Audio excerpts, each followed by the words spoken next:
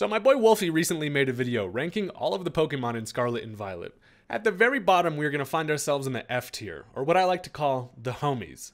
I took it upon myself to try to build a team consisting of only Pokemon ranked in the F tier, and see how they would do.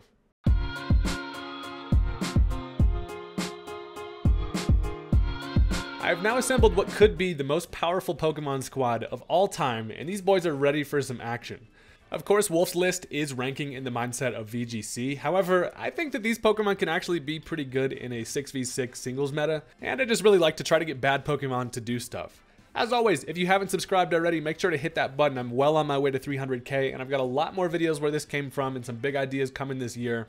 Plus, only like half the people who watch these videos are subscribed, so yeah, go ahead and help me out. Or don't, I mean, that's fine too. Anyway, let's go ahead and get ourselves into the match here. So, I decided to lead off with the Spidops, the boy Weevil Underwood coming out here looking weird and being annoying. So here's the thing about my good friend Spidops. This thing goes down quicker than a fat kid on a seesaw, and I need to try to just get some value out of this thing while I can. Essentially, this thing is kind of built to get some hazards up, potentially sucker punches for later. But for now, I'm figuring, Sticky Web looks actually really nice against this team. So he actually ends up going for the Thunderbolt there. The reason why he doesn't go for the Flamethrower is because I do have the Flash Fire Houndoom in the back. So that's a heads up play. However, I'm just Focus Sash anyway, just to guarantee I can at least get one of my hazards up. But now I don't really have anything that wants to switch into this, so I essentially just go for the Sucker Punch here, try to get as much chip as possible to be able to try to get a revenge kill on this thing. So, of course, Spidops goes down, but I did at least get my Sticky Web up, and I got like 30% on an Electros, so hey, that's certainly something. So now I'm sitting here down 6-5, but I do get to switch into whatever I want. So I decided to go into the Tic Tac. Electros with his open-ass mouth over here looking like he could use a Breath Mint. And the Choice Band Wug Trio is likely going to be able to grab the KO here with the Liquidation.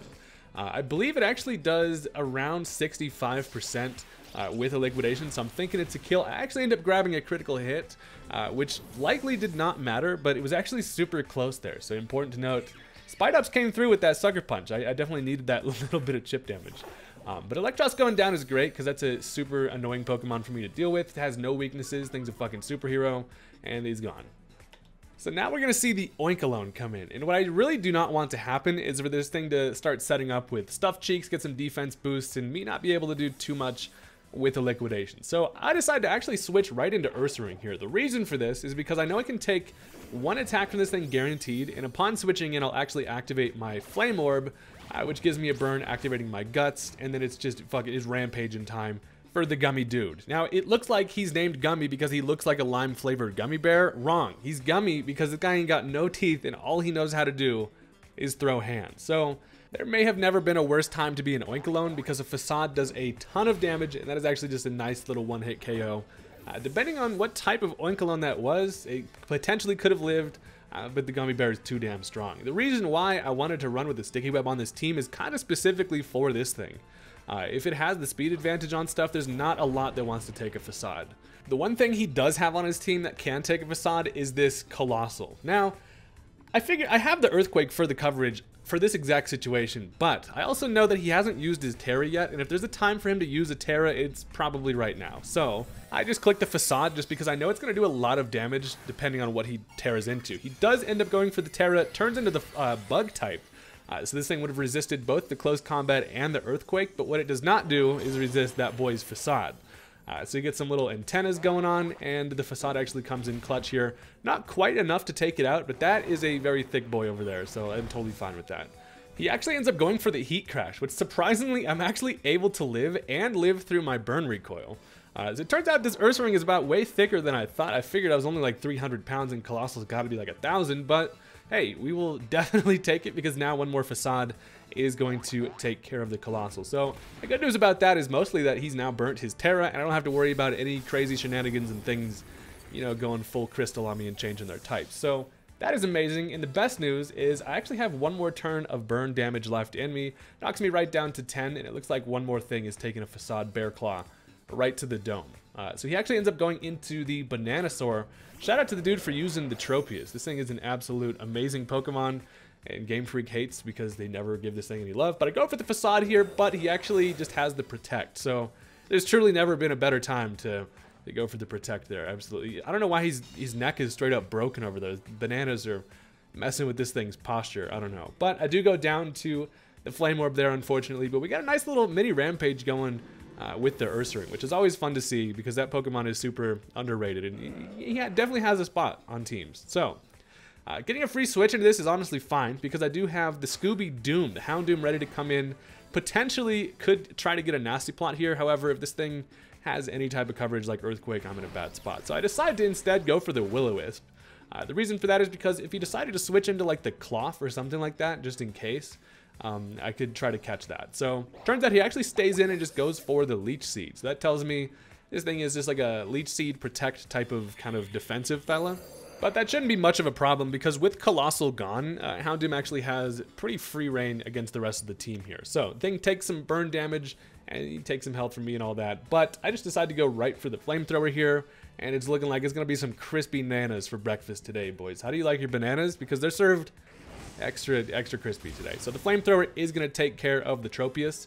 And now he's down to 2 Pokemon left. He has the Clytzer and the Cloth in the back. Both of them could be relatively scary. Keep in mind, I do still have the Sticky Web up, so I'm faster no matter what. Decides to go into Crabzuka, got 2 Crustaceans left, and that's a Lobster Boy comes in. I thought that was going to be Cloth, but no, the Cloth is still, you know, chilling safely in the Pokeball. But Scooby-Doom kind of did what it needed to do at this point, and I figured I could just go right for a Dark Pulse here, potentially flinch, but also just do enough chip to where this thing will be easily taken care of by one of my Mons in the back. So I let Scooby go down here. I go for that hard-hitting Dark Pulse. With that Life Orb, I'm going to do a whole bunch of damage, and he does show that he goes for the Aura Sphere. So a lot of the time you will see these things as like a Specs variant, and so that's kind of what I'm expecting at this point, and I've got a little trick under my sleeve, and that is my homegirl Thorny Tits, who does have the Ghost Terra type. So my plan is, knowing that the Cloth is the last Pokemon in the back, I could actually just finish it off with the Cacturn if I can play this correctly. So if he's locked into the Aura Sphere, I know that if I go for the Terra Ghost type, I can obviously resist that and get a free Swords Dance. And the reason why we want the free Swords Dance is mostly because that Cloth in the back, if I don't have the attack boost, it can actually live a Seed Bomb with like 20% of health left. And what I don't want to happen is to be swept by a Cloth in the late game, because that thing, you know, could be annoying. So just to guarantee that that Cloth is not going to be an issue, I go ahead and put a Ghost Hat on my head, and I dance with some swords. I'm looking extra pointy and thorny over here. You do not want to play games with this Cacturn. So he does go for the Aura Sphere there. He potentially could have had the Ice Beam, but regardless, being Ghost type, I would have lived it. And now I just throw the world's largest seeds at my dude's big meaty claws. They could actually, they look like coconuts. Are coconuts technically seeds? I don't know, tropical-ass Cacturn out here. But, of course, I take some Life Orb damage, and his last Pokemon is going to be the Cloth Raid. Coming in looking blue and shiny and cool as hell. I just love this Pokemon. But with that Swords Dance and him getting all tied up in my Sticky Web over there, there's not much that this thing can do. So a Seed Bomb is going to do like 180% to this fella. And so he actually ends up going for the Endure, which is actually a pretty common set on this thing because, as you're going to see, I hit him with the Seed Bomb. He's now going to live it with 1 HP. The super effective hit is going to actually activate his weakness policy, so it gives him a nice little attack boost. Plus, if you're familiar with the boy Cloth, this thing's ability is actually going to boost like every one of its stats. So Anger Shell activates, gives him another attack boost, and this crab is about angry as shit. You may not be able to tell because of his lifeless eyes, but behind those eyes, he's angry back there. Luckily, actually, Cacturn's about the best Pokemon for me to have in this situation because I do, of course, have the priority with the Sucker Punch. So no matter what, I decide to just go for the Sucker Punch because if he attacks, he goes down. So he decides to go for the Endure just one more time just to check and see if I do have the Sucker Punch. And I do, so I Sucker Punch the air there, but as long as, you know, the battle's still going, he has to attack me, so the Sucker Punch is going to go through on this next turn, and that is going to be the end of the match there. So that was a super fun game. I actually had a lot of fun with this team. If you'd like to see me use this again, go ahead and let me know in the comments, or if you have any interesting Pokemon or sets you would like to see me kind of feature on the channel, don't be afraid to leave a comment. I do read all the comments, and I do appreciate all the support. So again, thank you guys very much for watching, and I'll catch you next time. Peace out.